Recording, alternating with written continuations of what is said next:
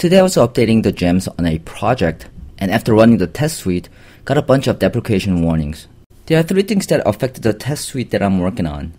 They are stop bang method, stop to create double, and although I never use it, any number of times.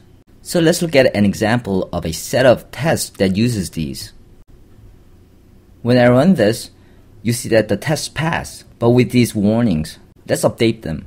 As for using double instead of stub, I never really liked the word double, and have been using stub and mock, although it can be really confusing using the same word for method and object. Now that both are deprecated, let's just change the stub to double.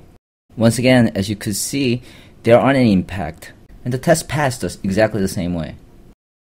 I might be dating myself, but I've always used stop bang method, although this method was there to support backward compatibility for quite some time. It's now time to move on without the bang. There aren't any differences, so it's just a matter of replacing them. Personally, I never used any number of times. However, I see that others use it, and I'm happy to see that it's deprecated. To get rid of this warning, let's just change it to at least once. And now, all is well.